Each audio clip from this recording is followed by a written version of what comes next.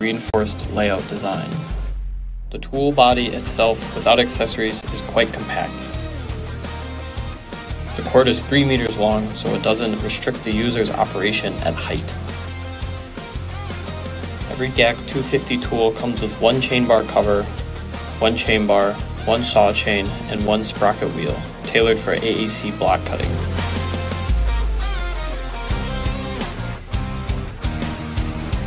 Now we are ready to assemble the accessories.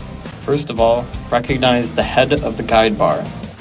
The guide bar of GAC 250 has a nose wheel in the front to reduce the friction and vibration. Now pay attention to the orientation of the blade.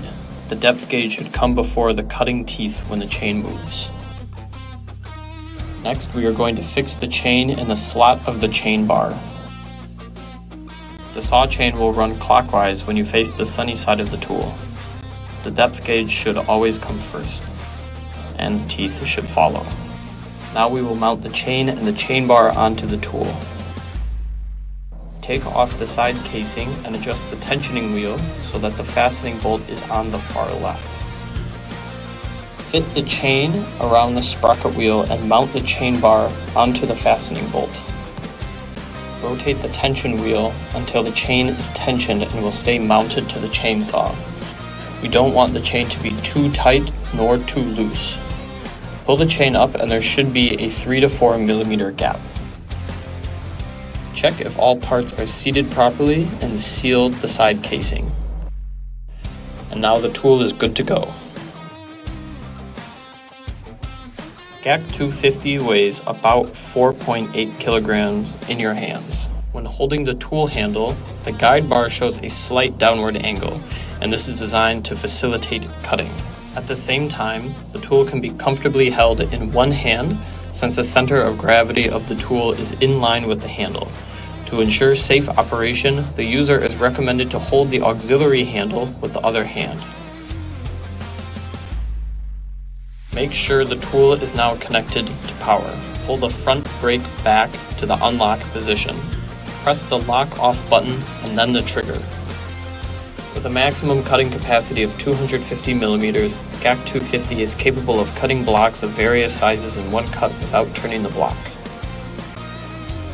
The no-load chain speed can reach a maximum 12 meters per second, thanks to the powerful 1,200 watt motor. Set of accessories, the tool is capable of completing one cut in just 10 seconds. Cutting AAC blocks naturally creates a lot of dust. To reduce the amount of airborne dust, we optimize the kerf of the chain bar, making it narrower so less AAC material is removed during the cutting process. At the same time, the dust outlet at the bottom of the tool allows dust to directly drop to the ground without coming towards the user's face. GAC 250 is carefully designed to ensure users' safety. Always use Bosch's tailored AAC saw chains to prevent kickback. In emergency cases, use the rundown brake to stop the chain from moving and disconnect the tool from power. Make sure the rundown brake is pushed to the lock position when you are done using the tool. While the tool has a perfectly balanced design, it is highly recommended that the user operates with two hands. Cover the chain bar with the bar cover for safe storage. I hope you enjoy the use of GAC 250, and let's make AAC cutting a hassle-free experience for our users.